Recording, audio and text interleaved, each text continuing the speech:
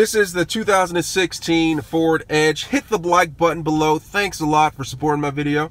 I am going to show you how to adjust the seat belt. Okay, now depending on who is sitting in the driver's side or passenger side, you know, the seat belts can actually become annoying if they're too high or too low, depending on if you're a woman or a man, if you have breasts or not. Now, all you have to do is, like, you see this seat belt right here? If you look towards the driver's side or the passenger side, there is a lever right here that you just to adjust the height of the seat belt. Now, what you do to adjust the height of the seat belt, all you have to do is pull this and slide it down or up to adjust the height of the seat belt. And that's how you adjust the height of the seat belt in the 2016 Ford Edge. Thanks a lot. Hit the like button. Leave a comment or question. Thank you.